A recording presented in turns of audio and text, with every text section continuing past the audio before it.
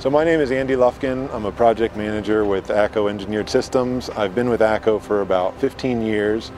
On this project, there's John Reuter, myself, and then Oscar Villalobos are all working together as a team since it is such a fast-tracked project. As you can tell, these cooling towers are really run down. They've had a lot of issues.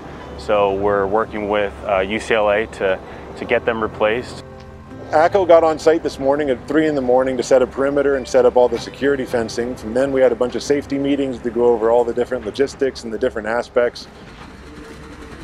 The reason why this project has been, we chose to use a helicopter is because we're surrounded by parking area, underground and above ground. There is no real access for cranes, so we had to look for a separate, different system to get the cooling towers onto the roof. And in this particular case, we had to get a real big helicopter because, the equipment is quite sizable.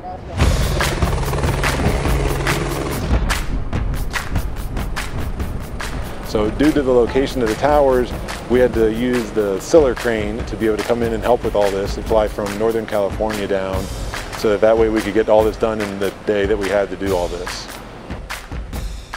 It's going to go fast and efficient. Going to be 75 mile-an-hour downwinds coming down on us. We've done plenty of safety briefings prior to it with a customer, with our own personnel, and pretty much going to be a unique process.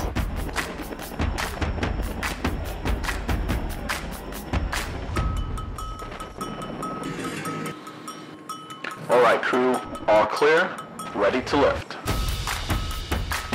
The existing equipment that we're replacing is about 30 years old, and they're planning on upsizing the central plant, so we're talking about 2,100 tons of capacity.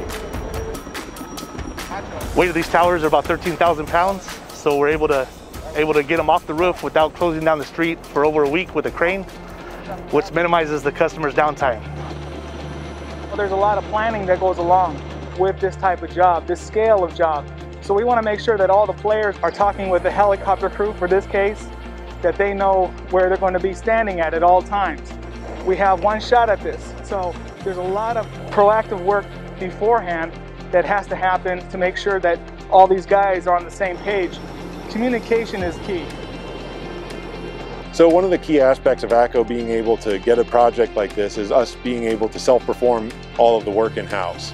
From the rigging to the pipe fitting to the sheet metal for the louvers, everything coming together and us being able to do all this in-house with just a single point of communication all the way through really helps streamline this project to help provide the owner a low-cost installation and allow us to keep all of our local unions employed and busy.